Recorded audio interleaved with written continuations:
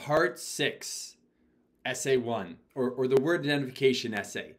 Team, in this section, we're going to go through the structure of the essay, Essay 1, and we're going to look at how to diagnose the student's strengths and areas of need. So here, in every essay that you have, you're always asked to identify the students, what are they doing correctly?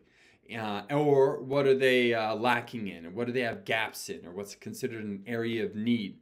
So we want to go through these essays and we want to be able to spot those things. The good things and the bad things. Like a doctor. Like a doctor would look at an x-ray and be like, I think this is broken, but this looks good. You want to be able to correctly diagnose this stuff and get the diagnosis correct.